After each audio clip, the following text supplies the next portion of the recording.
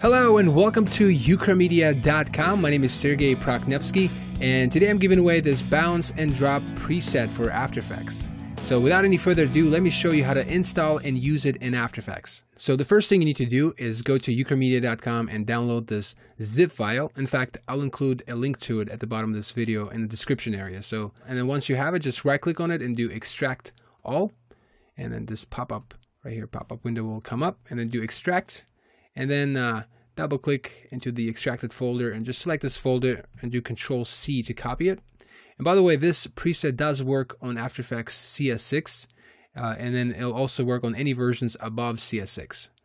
All right, so here's how you install them. You have two options. First one, you can go to your user presets, and to go there, just go, obviously, your C drive users, and then your username, and then documents, Adobe After Effects, whatever version you're using, and then user presets. And so just inside here, paste that folder that you copied, Control-V, and that should pretty much do it for you. And that's one way. And then another way is by going into your C drive program files, Adobe After Effects, and then support files, and then presets folder. So, and just inside this root presets folder, you can Control-V and paste that inside there. All right, so here we are in After Effects, and before I show you how to use this preset, I want to take the time and thank Dan from motionscript.com. If you don't know Dan, he is a legend when it comes down to expressions in After Effects. Over all these years, he's provided us with some useful expressions, and really I can't thank him enough. In fact, I'm using his inertial bounce and bounce back expression in this preset. So Dan, thank you for all you have done. If you would like to see his work, go to motionscript.com and you will be amazed. All right, so here's my setup for this example. Basically, I have some position, scale, and rotation keyframes. For position, just a quick little slide in, and then scale has like a quick zoom in, and then rotation. So nothing crazy, just simple animations here and there. So let me show you how to use this preset. So make sure your layer is selected, the layer that has all the animation. And then, by the way, it doesn't matter. You can apply the preset first and then do the keyframes. So it doesn't really matter which way you do it. It'll work either way. But that's how I did it. I have the keyframes first, and make sure your layer is selected, and then go to animation presets. And then in the presets folder, you can find, obviously if you install it there, you'll find it in here. But if you didn't, if you install it in the user presets, you'll find it in the user presets in here. So I'm just going to double click to apply this preset, and you'll have some options in here. I'm going to play with the position first. So we're going to work with these two position keyframes. So again, it's just a quick slide in, and let's collapse this down to see our options. So you have enable inertial bounce. If you have that checked, you'll see that it'll have that wobbly animation. So that's kind of cool. And if you collapse this down and where it says expression, if you check this post expression graph and then graph editor, you can kind of see your animation in here. And this dotted line is actually the expression. So it kind of shows you what it's doing visually in the graph form. So that's kind of nice, because when you adjust, for example, we enabled the inertial bounce. So each position scale, they have individual options for inertial bounce or bounce back.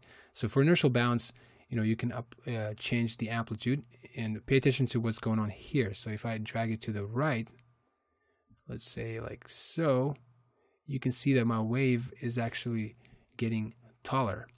And so that's pretty cool. You can also do the frequency, if you scale that up, you can see that there's a lot of frequency going on there. And decay obviously will smooth things out a bit. So again, these options are very useful. I'm going to undo all this stuff. You get the idea of how this works. So I'm going to go back to my keyframes here. And again, so I just have a little inertial bounce. That's cool. So let's see what we have for scale. So I'm going to collapse back down and then scale. Let's look at the options in here. And it's the exact same thing. You can enable inertial bounce. So let's play this. Just a quick little wobble. And then if you uncheck that and then check the enable bounce back, you'll see more of a harsh bounce back here. So I'm just going to leave it as is. Again, you can control all the options in here, whatever animation you're going for. That's cool. And let's go for rotation. So rotation, just a quick little rotation to the left. Nothing fancy. But let's make it a bit more interesting. So again, you can enable inertial bounce.